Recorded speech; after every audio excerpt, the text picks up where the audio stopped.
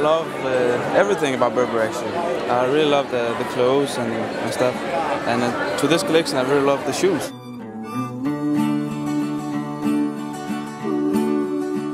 How does it feel knowing that you're streamed like all over the world in a million countries kind of thing?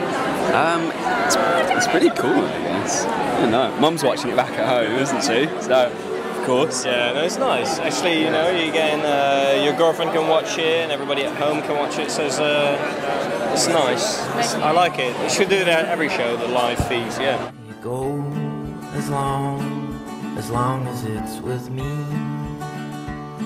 And I don't mind just what you do, as long. Future of fashion and technology going?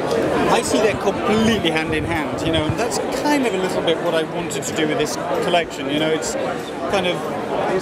kind of a celebration of everything created by hand and, you know, hand woven and hand crocheted and hand printed and hand stitched, but we're streaming this show live to the whole world, and every guy at the end is carrying an iPad. So for me, one doesn't kind of eliminate the other. I just think that they work perfectly well together.